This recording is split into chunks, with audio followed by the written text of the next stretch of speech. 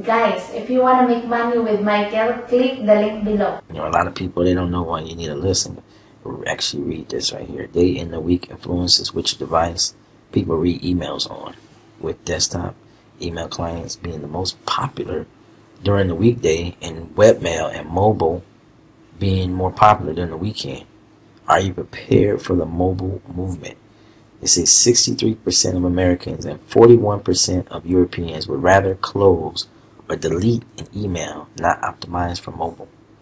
29% of Europeans would read emails later on a laptop or a PC, but 41% would delete or forget about the email.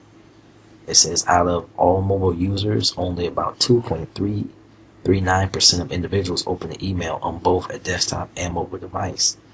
These are out of all the mobile. It says more than one half, which is 56% of the U.S. customers who have made at least one purchase using their smartphone have done so in response to a marketing message delivered via mobile email, according to a survey from ExactTarget. But most marketers still haven't figured out their mobile strategy. 48% still don't know how many mobile subscribers they have. The good news is you don't need to be one of them. Okay, mobile email marketing. Okay, so it's very important that everything that you do is done with a mobile concept in mind. Okay, the numbers of smartphones shipped in 2011 has outrun feature phones and even laptops. A lot of people don't understand this. They're still living in like 2011, 2010, 2009, 2008. Okay, everybody's on the mobile. When I check my statistics, I see that about 60 to 70% of everybody that watches me is on their phone. And each year it's going to be, climbing to the point where it's going to be about 90%. So any email marketing you do, you have to have everything situated for mobile users. Every email needs to be mobile optimized. How did you receive a message in the last purchase? More than one half, or 56% of U.S. customers who have made at least one purchase using their smartphone has done so in response to a market the remote email, non-shopping related applications. And this is how they purchase: Twitter, telephone, Facebook, shopping related applications, and there's email right there. Okay, and there it is. This is how people purchase. This is what people do on their mobile phones. You can see it right here. Right here. Let me come up here. Very important, not important. Okay, mobile workers check their email on waking or immediately after getting dressed. It's 2011. Smartphone users check to send email with their device. 2010. Mobile devices. Email is preferred method of commercial communication by 74% of online adults. Okay, so this is where it's at. Even though we're talking about years ago, this stuff is still increasing. Email is never going to die or go away. Everyone loves their email. 35% is based on Facebook, 41% based on text, based on apps, 50% of users check their email. Okay? Several times a day, throughout the day. At least once per day, 66%. At least once. But several and once are the highest. And there's the email right there. Alright, email messaging.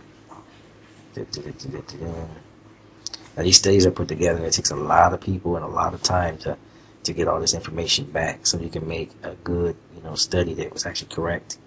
So that's why it takes years on these studies. You really have to spend time gathering all this data.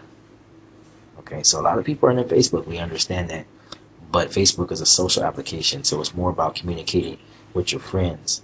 When people are dealing with business, they're going to deal with their email.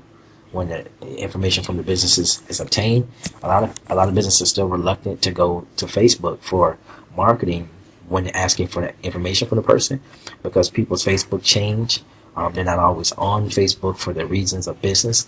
A lot of people don't want to be bothered with business, so companies are still going to ask for the phone number and email. It's always going to be that go-to source, no matter how big Facebook is. And I don't think Facebook is actually going to get any bigger. Your Snapchat and everything is more popular with younger people than actually Facebook. So, Instagram was holding strong, but now I think it's actually declining. Everything has its purpose.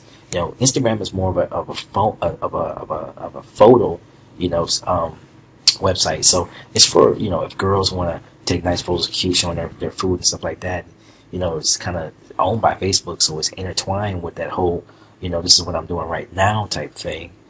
Just basically taking these selfies. But when you're talking about business and people who are running a business, they're still going to always fall back to email and texting, and texting, email, push notifications is always going to be the way. Which in a sense, texting or push notifications is kind of like a similar to email, but you have to have a place where all this is stored.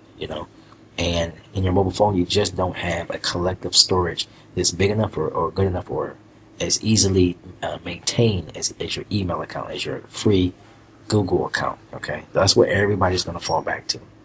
So email marketing is where it's at. It's going to be where it's at. People need to be able to get on their phone and check out all their emails. But now, mostly all websites are made and creating. Of course, Google is made for smartphones. So, it's very easy now.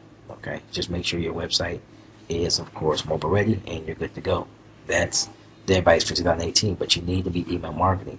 That is the whole point of this video. Everyone is going to purchase through email. 73%, guys. 73% of people are going to be purchasing through their email. 56 right here have made a purchase. But during the 70s, when it comes to how many people are going to purchase through their email, okay, that's what it's at. That's where it's at. If you haven't started email marketing, it's time to start email